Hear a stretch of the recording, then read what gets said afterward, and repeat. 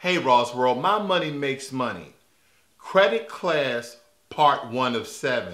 This one is understanding your credit score, understanding credit period. Now, understand that your credit score ranges from 300 to 850. We're going to mainly focus on the FICO score, the Fair Isaac Corporation, okay? So we're not going to really get into the Vantage Score 3.0 that was actually made by the 3 credit agencies, TransUnion, Experian, and also Equifax. So the first thing you really need to know about understanding credit is what are the things that actually make up your credit score. Now, excuse me as I look down because I don't want to mess this up. Now, there's actually 5 parts that actually help increase your credit score. Now, we're going to leave inquiries on the side of these 5. So it's probably like 6, right? But we're going to leave inquiries as one off to the side. But you have your payment history, which makes up 35%. How much you owe, that debt to income ratio that makes up 30%.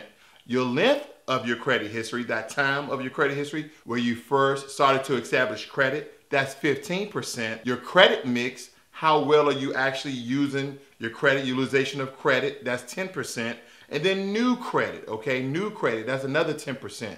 Now I'm gonna have a segment for each one. This is 1 of 7. So here's a little bit about understanding your credit score and how certain things affect it. Let's get right into it. So your credit score actually determines how much you pay for an auto loan or auto insurance, a mortgage, or even house insurance, personal loans, business loan, etc. And all of this is regulated under the FCRA. That's the Federal Credit Reporting Agency, okay? That is with the 3 major credit agencies, Experian, TransUnion, and Equifax. You're going to hear it a lot, guys. Now, they are the ones who actually report this information to you or to other creditors or people you were trying to get a loan from to let them know your credit worthiness. But a lot of other people don't know this.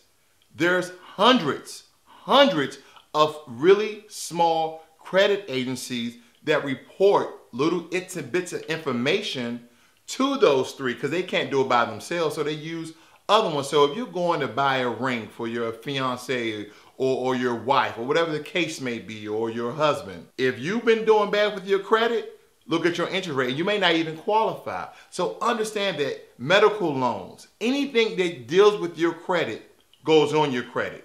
Every time you go out for a loan, it goes on your credit. So in this class segments, okay, 1 out of 7, this is the first one.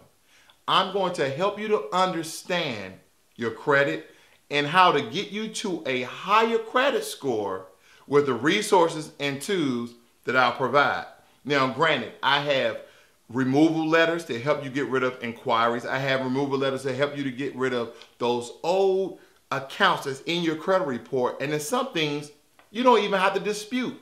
They'll just delete them right off because it's already after the 7-year mark. So if you have anything on your credit report that's in collections, that's after 7 years, chances are at a 90 percentile rate, you can get those deleted, and I have those letters. But listen, before you just contact me in my email description below, before you give me a thumbs up in this video, try to go through each one of these 7 classes so at least you have the information, okay? You have the tools in your toolbox to do better in your credit in the near future. This is Ross World. Hopefully, during these segments, I help somebody. More to come. I'm out.